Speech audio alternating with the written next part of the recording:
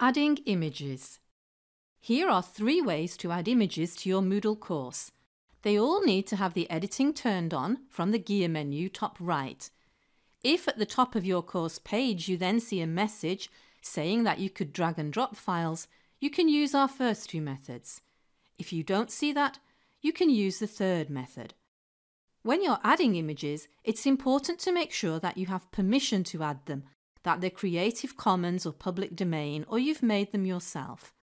And it's useful also to get the right size for the Moodle course before you upload them. I have an image here which I'm going to drag into the speaking section. When I drag it in, I get a message asking what I want to do with the file. I want to add the image to the course page, and when I click Upload, it displays in a label. The second way, I'm going to go into a topic summary.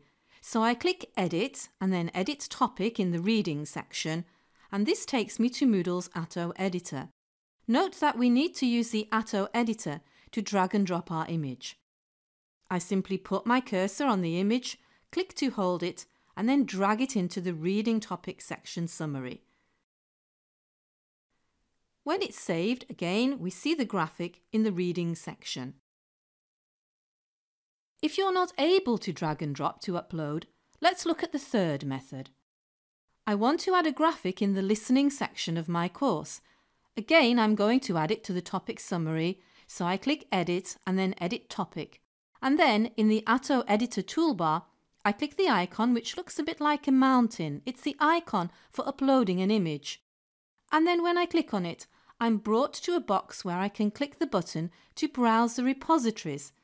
This takes us to Moodle's file picker, which we look at in a separate video. I simply want to upload my chosen image from my computer, so I choose Upload a File and click the button to choose my file and select my image. It can be saved with a different name if you want, change the author if you want, change the license if it's not appropriate, and then click the button to upload this file. We either need to add a description or tick the box if we don't, and then when we save the image, it's displayed. So here are 3 ways of adding images to your course page, 2 by drag and drop, and 1 by using the icon in the text editor.